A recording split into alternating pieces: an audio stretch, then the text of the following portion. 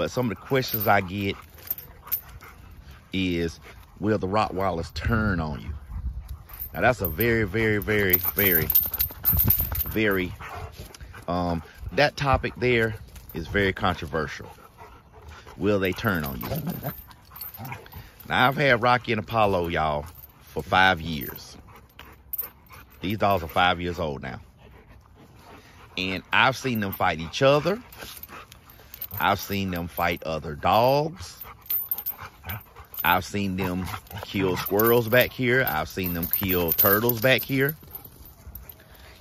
I've seen them kill raccoons back here. But never once have they growled at me or my wife. Never once have they bit down on my hand. Never once have they snapped at me. Now, I'm going to keep it real with you because, you know, I like to keep it real because I'm not a breeder. I'm not a trainer, so I don't have to lie to you. I can keep it real with you. I don't know what they're capable of, and I never let my guard down because they are animals, and they're just like humans. If you get fed up and you get upset, you're going to snap. There's times that I get upset, and, well, not pretty much now because, you know, I've been living a peaceful life lately, but you know how you get upset with someone, you might snap at them or you might let them know that you're displeased with them. They could do that to me one day. But as of right now, October 2024, they haven't ever snapped at me. They've never bit my hand. They've never done anything to make me really want to beat them or punch them or kick them. I never kicked them. I never punched them. But I do let them know that I'm in charge. Once I let them think they can run me over, then it's going to be time for me to get rid of them because they're going to push it to the limit. And as you can see, they play rough with each other. And this is just they're just like two brothers. Any brother's going to play with each other. We used to play rough like this with me and my cousins. And as you see, when they get tired, they know the deal to chill out. And yes, they are brothers from the same litter. They've grown up together here. They've eaten together every day, played together every day. They've been together every day. They've never been separated. They've never been separated. Let me see how good my recall is. Apollo, come here. I'm going to say 10 times out of 10, if I call them, they'll come to me. I say 10 times out of 10, they'll come. Now, if there's a distraction, I'm not sure if they'll come to me if there's a distraction. But for the most part, they do come when I call them. And then I can tell them, Apollo, go. Go. They know to go find something to do. If I tell them to go, they know, okay, he don't want to be bothered with us today.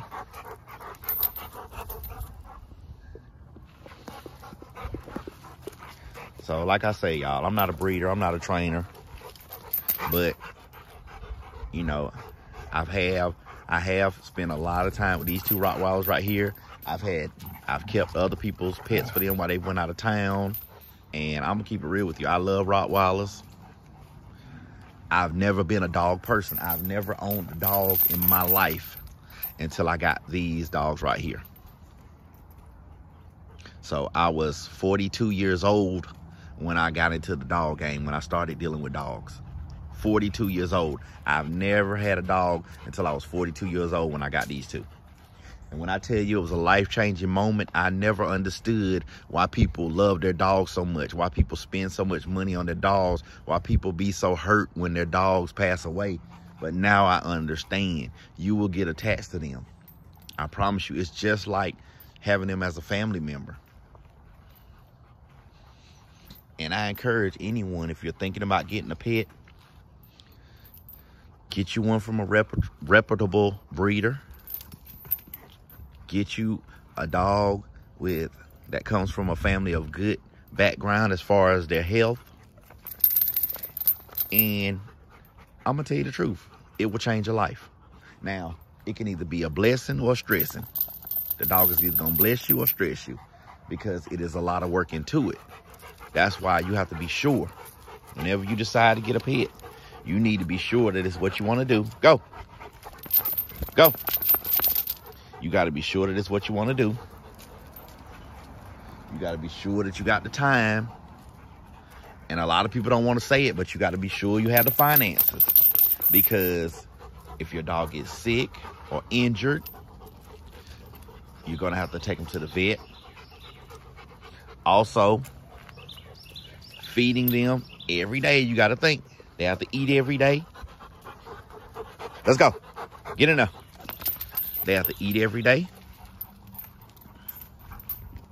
Every day they're going to have to eat. Every day they're going to have to poop. Every day they're going to want some attention. They're going to need some attention every day. So, I'm going to tell you, and I'm going to keep it real with you. Think about it before you buy. That's the best advice I can give you if you don't have a dog yet. Especially a larger breed dog, like a Rottweiler or a Pit Bull or something. Most of the time, they're out in the yard. They can run around. They can be free because we have chain link all the way around. And we've just recently added the electric wire to the total outside of the fence. It took a while, but we finally got it working right. And as you can see, you know, they come over here and eat when they want to eat. They come over here and eat when they want to eat. I don't have them on a special schedule, and like I told you, I'm not a breeder or a trainer, so there's nothing fancy over here. There's no scheduled time when they can eat. There's no scheduled time when they can't eat. If they get hungry, they know to come over here. This is the chow line.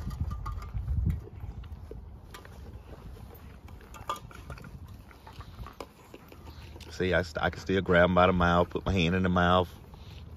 I've done that since they were 3 months old, 2 months old, 3 months old when I first got them. I always mess with their mouth. They know not to bite my hand. Now, I won't try them while they're eating. I'm gonna keep it real with y'all. They really don't have no food aggression because they get plenty of food. Smile for them. Smile. Apollo. Smile for them.